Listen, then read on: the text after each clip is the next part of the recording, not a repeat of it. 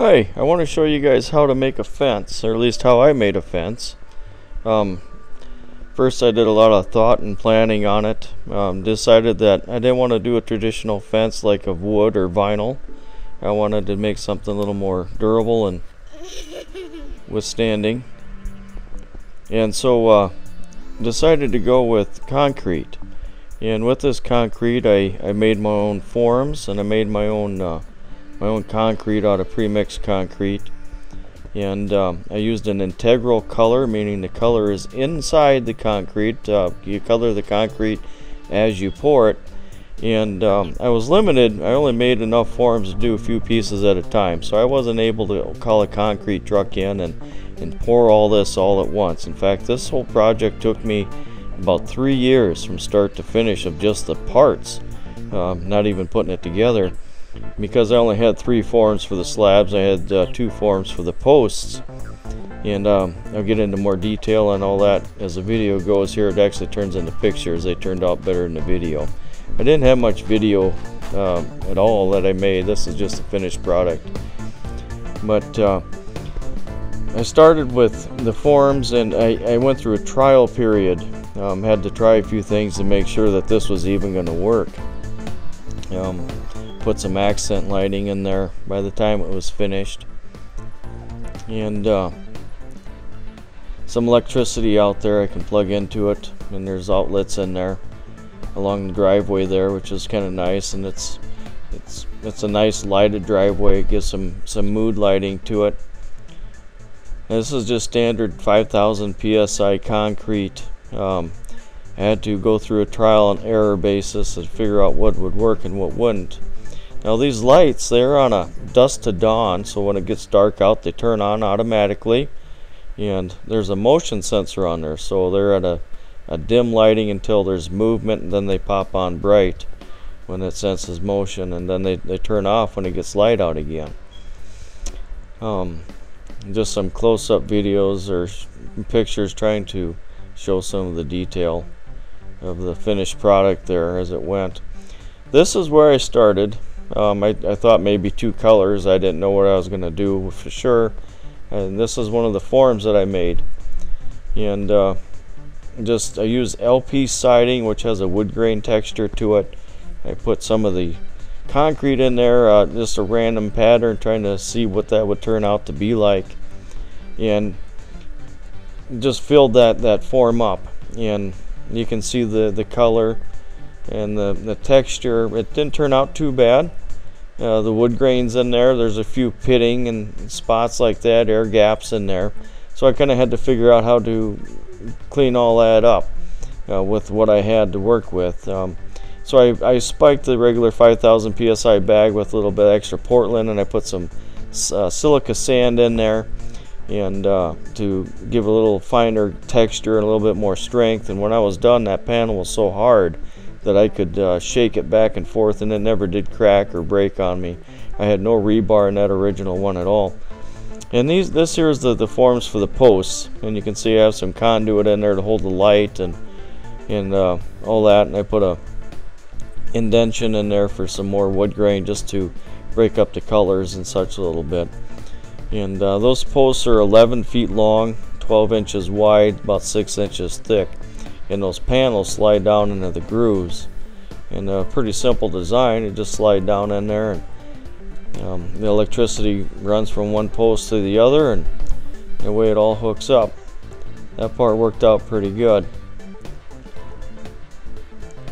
I used silicone. That helped the concrete from sticking, gave a nice round edge, and you could use any color silicone. I just used bronze. There's a picture of the slab itself, some rebar that was in there. I also put rebar in the posts, and at the top of the post that rebar is bent over so you can grab onto the top of the post with a chain, which I used a forklift to put these into place.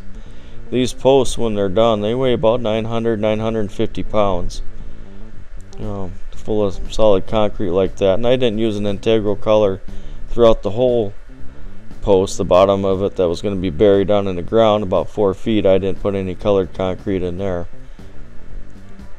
And I tried to put some accenting That board that's laying on top of the post just gives it a nice little accent on the top, or on the back side of it. I start with the brown color, the wood grain colored look.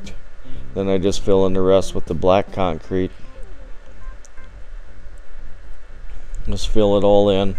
This is a picture of one of the actual slabs. There's some rebar wire in there. And just set all that down in there. Those slabs weigh about 200, maybe 220 pounds.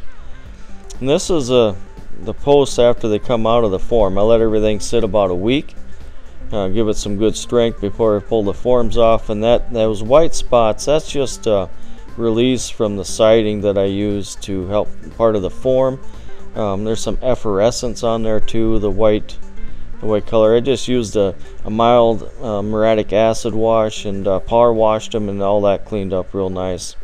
And after all those parts and pieces were done, I put Deco Shine on there, which is a solvent based sealer, and it's a gloss look as well, but that really deepens and enriches the color of the concrete once it's cured, and just brings out the beauty of the colors and the texture and everything. Went through a lot of bags of concrete. Didn't have too many failures. In fact, I think I only had 2 failures that I weren't able to use. That's just a picture. You always want to locate where your power lines are before you start to dig holes.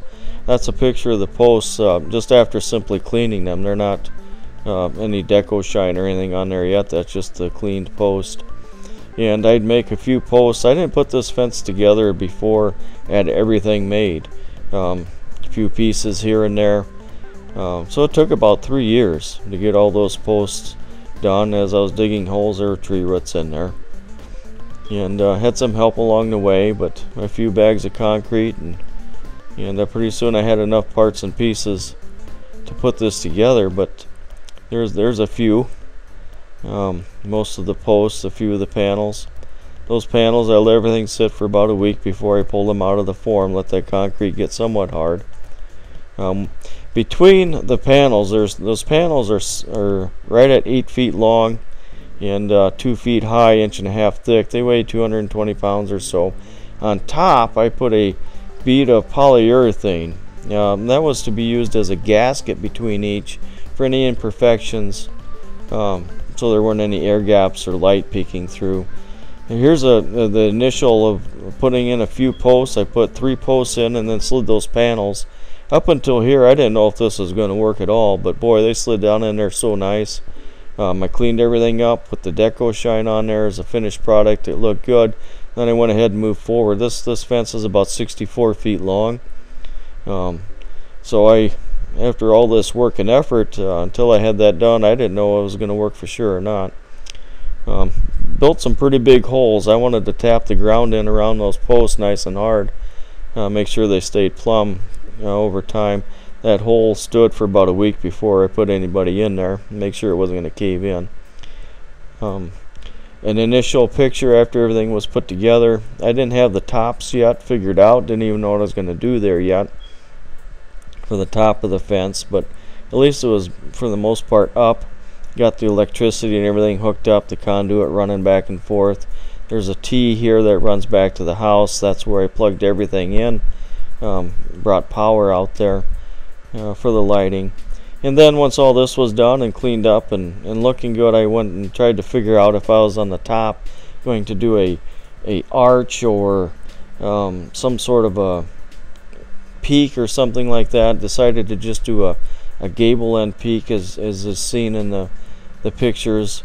Made a cap for those posts, those post caps. I just took some lumber and a router and made some forms and made the post caps that go on there, again with an integral color to tap off the whole thing. But this was just done out of concrete, all by hand, mixed by hand, 5-gallon buckets and such. There's a indentation in those posts for that loop at the top of the rebar where I grabbed onto them. This fence has been sitting there for about 3 years now. It's been up and hasn't moved. It hasn't cracked. It looks as good as the day that I started making it. Very happy with that, and the color retention hasn't faded. I haven't had to do anything but power wash it just to clean it once in a while.